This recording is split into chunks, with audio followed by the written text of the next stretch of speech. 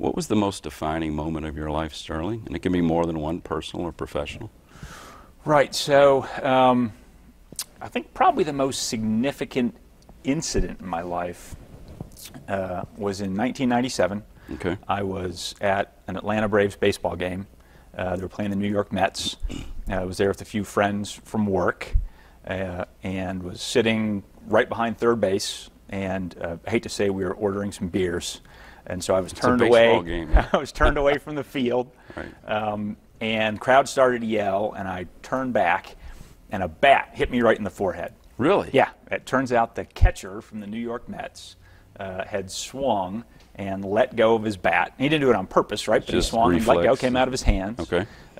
And the bat flew up in the stands and hit me in the forehead and crushed my skull. So crushed my sinus cavity, tore the lining of my brain. Don't take this wrong. It's not bromance, but you're a good-looking dude.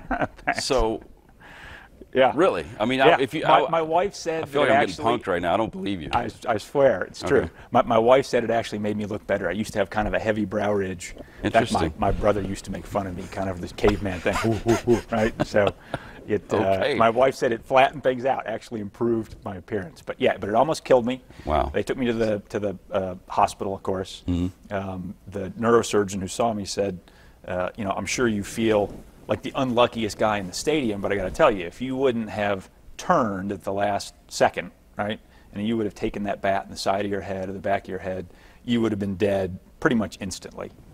So I've really, from that point, whenever I get down, whenever something looks like it's going wrong, and it's easy to let your problems, whatever they are day to day, kind of blow up into a big thing, I do stop and think, you know what, I'm just lucky to be alive. I mean, every day that I've got really is a gift, right? Because I could have been dead right there. How long were you out of commission? I mean, from daily activity? Yeah, really not that long. Really? Yeah, probably 2 weeks. But wow. I was back at work about a week later. So one day they were telling people at work, Sterling was almost killed, he's in the hospital, and then I was back at work the next week, and people were like, what happened?